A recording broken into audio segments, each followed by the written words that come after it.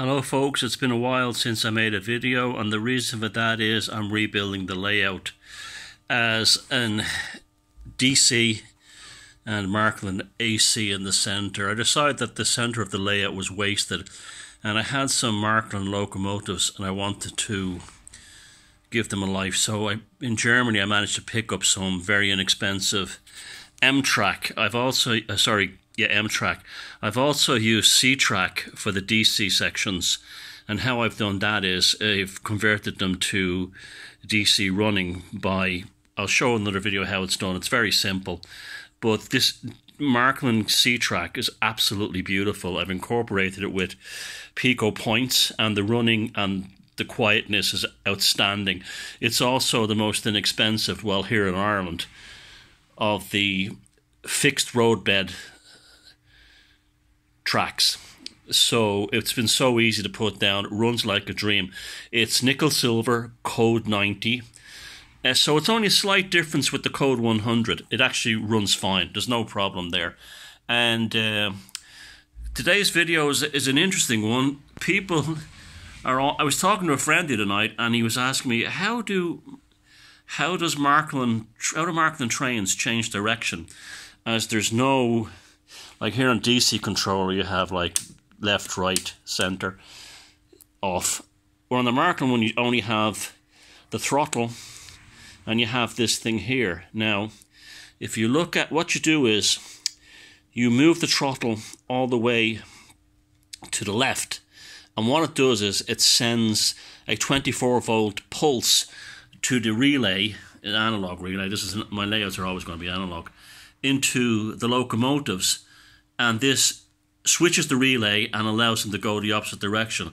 So moving up the throttle first, you can see he goes this way. I should have really did it with the other loco, but if I click this, it sends the pulse and then allows the loco, the little shunter here, to go the other direction.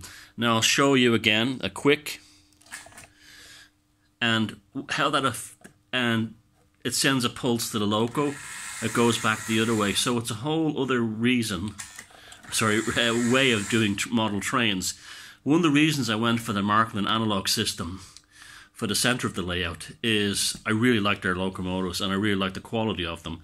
And I have a few, but also with things like the contact tracks and all these other switch tracks and all the other accessories, it kind of creates a very interesting analog computer thing where you can create things like automatic train bypassing and shuttles and all kinds of other things, and work signals and also all kinds of other things. So we'll be exploring that in the years to come here in Arcadia Junction model trains. Now with the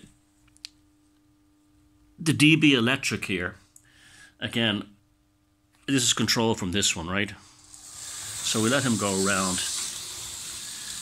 The M-Track is not noisy because it's running on a felt underlay which comes from IKEA. It really keeps them nice and quiet, and the purpose, I got the idea for that from Märklin of Sweden, his channel, which is very popular. I'm sure you've all watched it. And it was a great tip because the M-Track now it's very quiet. So we'll stop it here. I'm going to, again, turn it all the way to the left to change direction, and you'll actually see the pulse in the locomotive. Right, hear it? I'll do it again. That's the relay being fired by the 24 volts. I think it's still going straight because I did it twice. Okay, I'll stop it there. Fire the relay, increase the throttle, and it goes backwards. Fire the relay, and it goes forward. So it's just like those one little things that people never really talk about, and a lot of the information online about Marklin system is mostly in German. My German's not the best. There is one excellent channel called The Third Rail, and there's also Märklin of Sweden, which covers general railway things. The layout in terms of scenery, I've decided there was too much in the middle. Forgive me for all the boxes. So I've moved the engine shed and the turntable down here, and it's working great, fed by the M-Track. This is the DC layout, this is the AC layout, and I put specific note their attention to the corners. See, what was happening was there was a mountain in the middle of the layout, and it was, you can see the corner down there, I'll zoom in.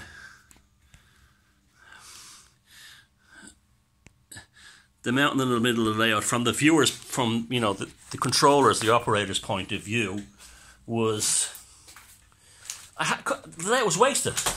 You know, it had great running on the outside with the Gauge Master controller, but so much of the track was starting to die. Last winter, there was some steel track in there, like Triang Super 4, which is a great track, but the rust got into it, and there was a few other problems as well. So I decided to bite the bucket and relay the track completely. And so we still have code 90 Marklin C track, you know, with the points and the switches turnouts being code 100, mostly Pico. And there's been no problems with that. When it's better fixed up, I'll give you a better demonstration. And in the middle, I'm going to have a Marklin 1970s type train set. So, sorry for not being around much lately, but for the relay, opposite direction. For the relay, oh, it's stuck on the point there. For the relay, and off we go. Okay, back more soon with some major updates.